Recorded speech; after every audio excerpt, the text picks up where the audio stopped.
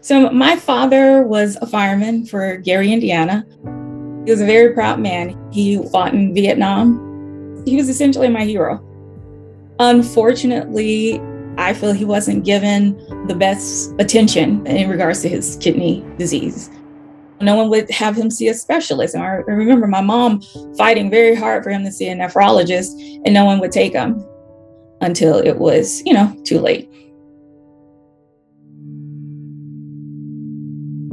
So eGFR stands for estimated glomerular filtration rate. It is a way that physicians see how your kidneys are functioning. There are certain stages of chronic kidney disease, and this eGFR gives you an idea of what stage you are in. The misconception started with the assumption that African Americans had more muscle mass, therefore they made more creatinine.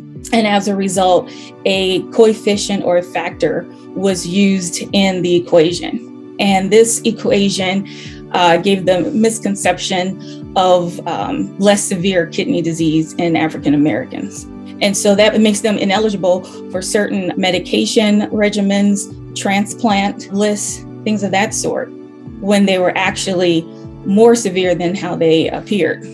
A person would meet all criteria of needing a renal transplant. However, their eGFR was too high.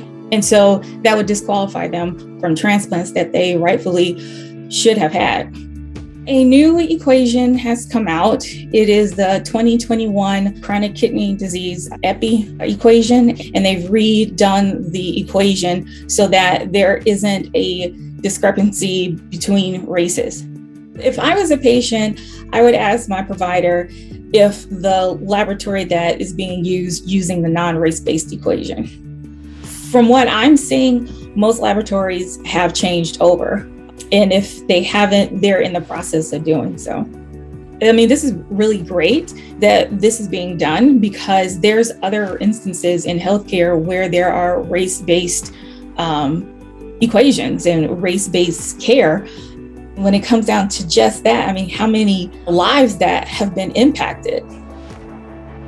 Maybe my father would have truly benefited from it.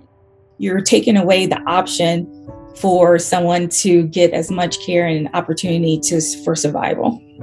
Anytime I get a chance to bring awareness to anything, to, be an example and to, honor my dad in some way and to help that no one else has to go through that.